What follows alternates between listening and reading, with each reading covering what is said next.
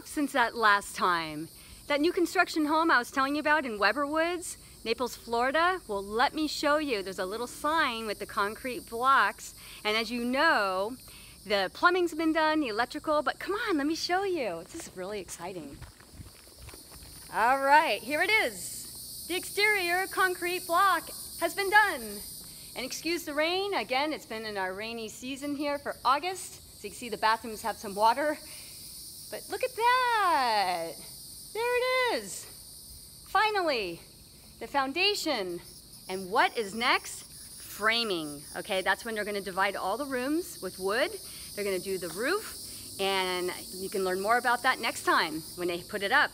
So I don't know what the timeline's gonna be like with the weather, but I will definitely keep in touch and show you the next progress here with new construction. And in the meantime, if you have any questions about new construction, please let me know. My name is Margaret Hodge with MVP Realty, and I'll see you next time.